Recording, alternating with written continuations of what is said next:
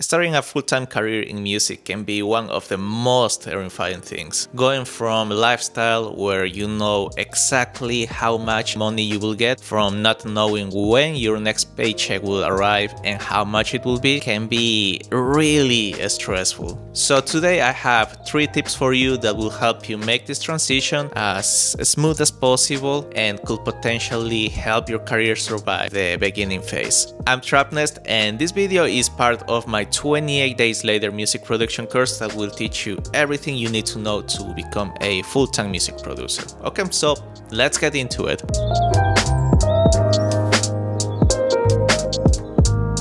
Let me ask you something. Do you know how much money do you spend every month? Do you know how much money do you spend in things that are a necessity and things that you want? Are you sure that the things that you consider a necessity are actually a necessity and not something that you want? In my opinion, the very first thing that you need to do is to differentiate between needs and wants. The dictionary defines a need as something indispensable that everyone needs. For example, housing, clothing, food, internet, transportation. These needs are the bills that you have to pay no matter what. Everything else is pretty much a want or a luxury. As much as I love having Netflix, it's clear that this is a want for me, not a need. Yes, $10 a month, it's not that big of a deal, but when you start adding up subscriptions like Spotify, Hulu, Amazon Prime, gym membership, it can start to become quite a big bill. You also have to be careful of not overspending in needs. Clothing, it's a need,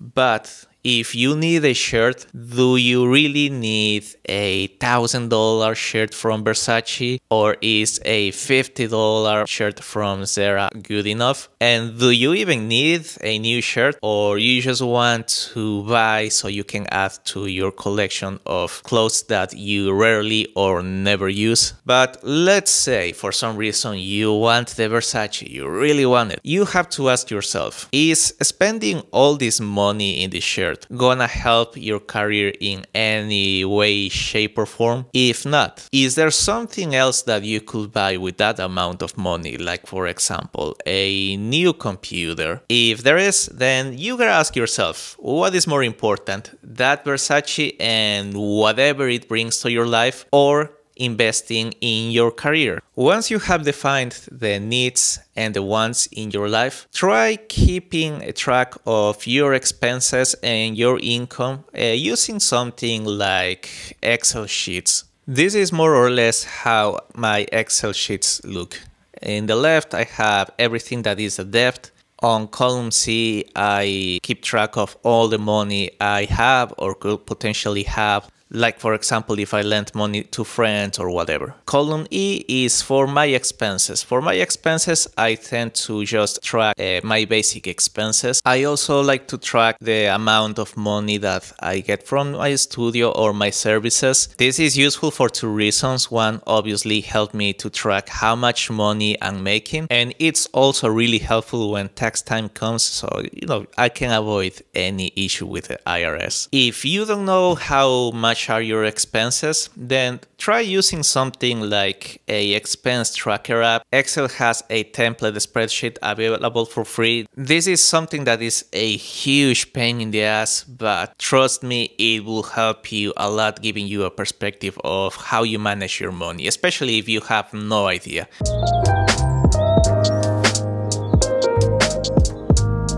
Depending on the career path that you choose, you may need different kind of tools, skills, or knowledge. The one thing that you can be 100% sure that you're gonna need is money. As a rule of thumb, don't make any expensive purchase until you are 100% sure on what your career is gonna be, even if the purchase seems like something obvious. For example, if you wanna buy a computer, you will need a different computer if, let's say, you want to just create music compared to doing something like YouTube, where you want to create content in video format. For the former, it would be better to build or buy a PC. is cheaper to build. But if you want to do something like video editing, then I would recommend you going for a MacBook, because you have something like Final Cut Pro that is an excellent program for video editing. Are you gonna need to be mobile? If not, then again, you are better buying a tower PC. But if you need to move around, let's say you want to perform live, or you need to go and record on your client's house or other people's studio, then you're gonna need to invest on a laptop. What if you already have a computer, but this computer is a little bit old and sluggish? If you're gonna start working for clients immediately, is this unreliability on the computer gonna cost you these clients? If yes, then you need to buy a new computer. If not, then maybe using your old computer for now is perfectly fine, and you can use that money to buy some other stuff, or maybe save it for when you become a full-time producer.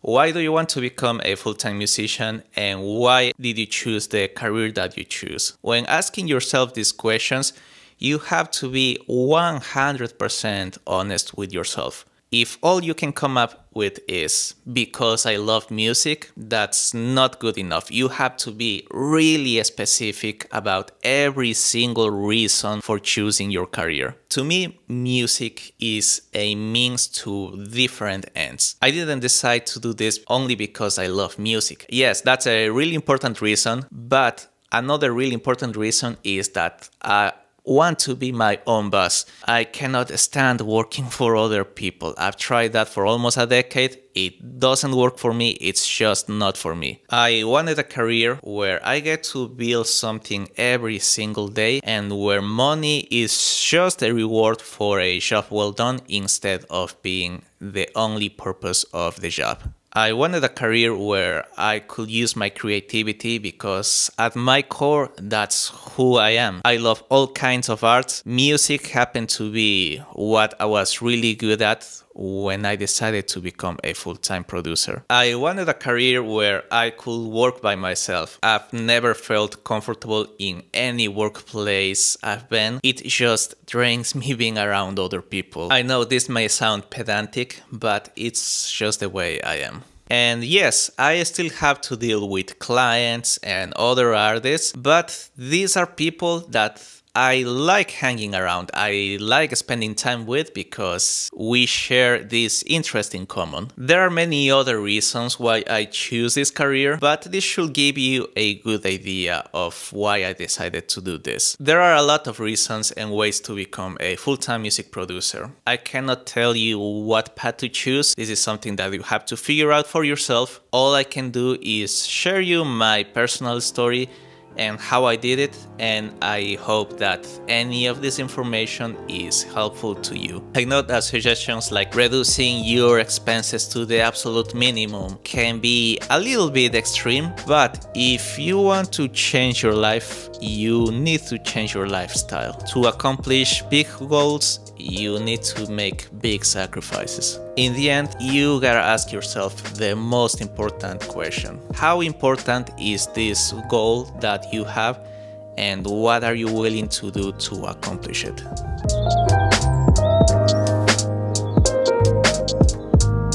Okay, so that will be all for today.